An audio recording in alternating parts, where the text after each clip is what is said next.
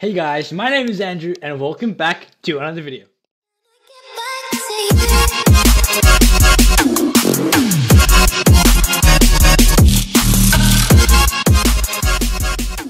Now that is right guys, welcome back to another brand new video. In today's video, I'm going to be showing you guys how you guys can boost your FPS right now, right here for absolutely free on any kind of PC. So in today's video, I'm going to be showing you guys different ways, different methods, different tips that you guys can use on your PCs to enhance your gaming performance on your PCs, no matter what kind of PC you got. Even if you got like a 2080 Ti with an i9 processor, these tips will still guarantee you to have a better overall PC experience and a better gaming performance on any kind of PC, even if you have like some shitty ass laptop. But if you guys do these tips and everything I do in this video, if you guys do the same and you guys are still noticing lag, then I'm sorry, but you need to get a new computer because that shit potato, boys. Anyway guys, without further ado, let's just jump on straight into the video. So the very first thing I recommend you doing is going over to your documents folder, going over to this PC and right click on your C drive. Then you want to go over to properties. Now once you come here, all you guys want to do is hit on disk cleanup. Now what this will do is obviously clean up your disk. So once you get to this page, just tick on all of the files, and what this will do is clean up everything on the C drive. Very nice. If this will pop up, just hit on delete files, and as you can see, it's cleaning up the C drive. This will take very short time. As you guys can see, it's just cleaning up everything, all my temp files, all that good stuff. It's cleaning up everything. Boom. As you guys can go, it is completely finished at the moment. You guys can also do the same thing on your D drive, depending on what what you're doing. See, I've got 6.63 terabytes. Just hit on disk cleanup. Same thing, just hit on everything you see. Boom, hit on OK, delete files, and depending how much stuff you have on the hard drive that you selected to clean up, it will take a bit of time. Now, once you guys have finished cleaning up your drivers, what I would recommend doing now is going over to the bottom left corner of your screen, over to the taskbar, or pressing Windows key and R, and then what you guys want to do is type in power, and then the very first thing you want to do is hit on enter. So hit on choose a power plan, hit on enter. Now once you guys come over to the screen here, what you guys will see are two different options. Preferred plans, you have a balanced, recommended, or high performance. You guys can also click on the show additional plans here, and you can also use Razer Cortex power plan 2, which we'll talk about a little bit later on in the video. But for default, if you guys buy a brand new computer or build a brand new PC or a laptop, what you guys will see is that on default you will have balance automatically. What you want to do is hit on high performance. Now I recommend you do this as soon as you buy a brand new computer. Like as soon as you get a new PC, don't download anything, don't do anything, go in power options and type in click on high performance. This will just give you a better overall PC experience and will boost your frames insane. I highly recommend you do this. It will just boost your frames, and it puts a lot more energy of your specs from your PC into the game itself and optimizes the CPU processes into the game, which is freaking amazing. Now once you guys have finished doing this, what you guys want to do is go search control panel and type in advanced system settings. Now once you guys do that, just click on view advanced system settings. Now once you're on here, what you guys want to do is go to advanced, go to performance, and hit on settings under performance. Now once you guys come here, you guys are going to see a screen that looks a bit like this, power options. What you guys want to do is hit on adjust for best performance, which will just increase your performance insane. Like it's stupid how many more frames you'll get using these options. Or you can click on custom and use these ones I've got ticked over here. So I'll give you a minute to pause the video. So pause the video, copy everything I've got here, and you guys are good to go. Now once you guys have finally finished doing that, what you guys want to do is hit on OK, and boom, you guys are all ready to go. Now what you guys can do from here is you guys can go to system protection and configure all these, and make sure you have disable system protection. You guys don't really need this, but what this is if you want a if you want to have something on your computer that's maybe 10 days old or 12 days old, or if you want to go back kind of in time, rather to say, and have maybe an app or an application or some photos that you missed out and you deleted but you had them 10 days ago, you guys can actually use this, but you don't really need it. Most of you guys don't really need it, so make sure you guys click on the drive, the particular drive, configure, disable system protection, and hit on apply, then hit on OK. Very simple. I recommend you doing this straight away as soon as you get a new computer. Click on apply, and once you guys are finished with system protection, go over to remote and allow remote assistance computer on this computer. No, you guys don't really need this, so make sure this might be ticked on for default. So if it is ticked, make sure you guys tick it off, hit on apply, then OK. So once you guys have finally finished here in the system properties option, just hit on cancel, and boom, you guys are finished over there with those settings. Now what you guys want to do here is just press Windows key and R, and it should pop up with a run file that looks like this. What you guys want to do is type in %temp and then % again and hit on enter. Now this will bring you up to all the temp files. Now as you can see, I currently have like literally one temp file. That's because I've actually cleaned up my temp files recently, but I used to have a lot more like pages and tons of temp files.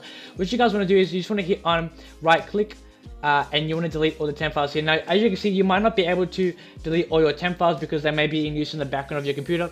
Don't worry, that's pretty normal. It happens to everyone, but if you guys have the same problem, don't worry because they will eventually go. That's a very good way. I had so many temp files and everything is so much more beautiful. Now, what I recommend you doing also is downloading a program called CCleaner. What this program is it looks like this. I'll also leave the link in the description down below. Also, the website is right here too. As you guys can see, we have CCleaner. You guys can get the free version, which works just as good as the professional version. So I've only got the free version. But as you guys can see, it does say $14, which is a bargain, I would say. You can get CCleaner for only $14, which I would highly recommend. But if you can't purchase it at the moment, definitely go for CCleaner free. It's amazing, and it does the same thing as a professional. So CCleaner basically is a software, it's a program that actually analyzes your computer and cleans everything.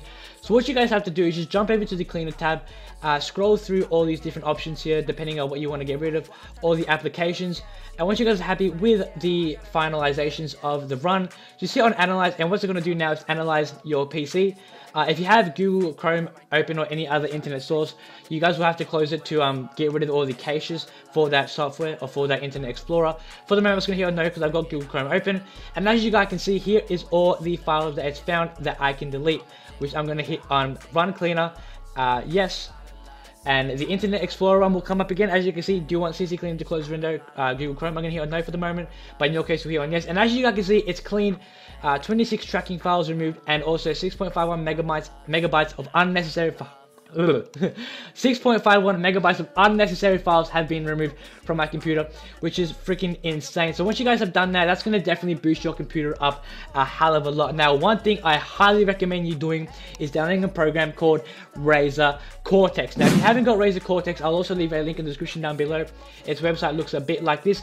Now, if you already have some Razer keyboards or Razer accessories in your setup, such as a mice or a keyboard, a mouse pad or a headset, anything along those lines, you guys will most likely already have this program, but it's so easy to install, so easy to download. All you guys have to do is just hit on download, and it's that simple, and you guys are already easy to go. I'm not going to download it for the moment. I'm just going to hit on pause because I've already got Razer Cortex. But anyway guys, once you guys have finally finished installing Razer Cortex, just open up Razer Cortex, and as you guys can see, it should look a bit like this. Now, you guys will obviously have to create an account, which is so simple to do. It should only take you a few minutes. But once you guys have finished making an account, you should open up a page that looks a bit like this, or a program that looks a bit like this. You have different options. You got Game Booster, System Booster, Deals, and Rewards. But in today's video, we're just going to be looking at Game Boosters and System Boosters. Now, Game Boosters basically are, so for instance, as you can see on my desktop, I've got Minecraft, League of Legends, all these different games here. And as you can see on Razer Cortex, I've got the same games also that I have on my desktop. But if I open the games through Razer Cortex, what this will actually do, or what this actually means, is that if I choose to run CSGO through Razer Cortex, basically it just turns off everything in the background and optimizes 100% of my computer's energy onto Counter-Strike Global Offensive, which I think is freaking awesome. So basically, it's going to be using your whole GPU, your whole CPU, all your processors onto Counter-Strike Global Offensive or any game you choose, and it's just going to basically shut down everything that it doesn't need to use, and it just optimizes your whole build onto that specific game, which boosts your frames insane. I used to get 150 frames on League of Legends, and now I get up to 400 frames, which is freaking stupid. You guys can also go on to boost, and also you can also boost your CPU cores, you know, all that good stuff. It also cleans your RAM. I highly recommend you clicking boost now before you open up a game, because it will increase your frames magnificently. Also, here we have FPS.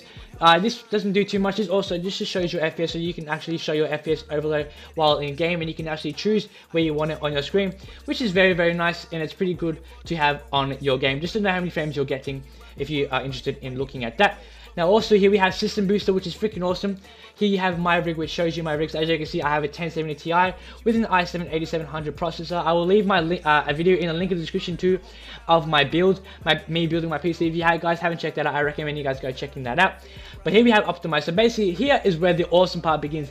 Basically, this just boosts your whole system overall and just increases your Windows experience and it just increases the speed and everything. So I'm just gonna hit on scan, and boom, as you guys can see, it's doing a quick scan of my overall PC.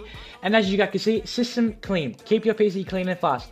22.4 megabytes of 1.2 gigabytes to be clean, which means I've got 1.2 gigabytes of data, and then 22.4 megabytes of that 1.2 gigabytes is actually, you know, rubbish that doesn't need to be on my computer. I have a one-of-one items to be optimized, and I've also got defrag games. So basically this means just deletes temp files, all that good stuff. Now once you guys have finished scanning your system, just hit on optimize, and what it's going to do is optimize your PC. So as you can see, 70.7 kilobytes of disk space free. One item has been optimized and 0 of 9 games defragged. So basically that's a good way to do this. You should actually maybe do this at least once a week. I would recommend doing. It definitely does help you guys out a lot. So link in the description down below if you guys would like to download Razer Cortex, which I highly recommend. But you guys most likely already have Razer Cortex if you guys have a Razer mouse, keyboard, mousepad, or a Razer headset. Now, one more program I'm actually going to show you is called Quick CPU. Now, Quick CPU is basically a CPU program that actually allows you to see your temperature and all that good stuff. I'll leave a link in the description down below. The website is up here, Quick CPU. All you guys have to do to download the program is scroll down all the way to the bottom and hit on download Quick CPU. This will automatically download the most recent version of the program. Or you guys can just go download version 3.0.1.0. This is the most recent version. And what this program actually allows you to do is analyze your CPU's performance.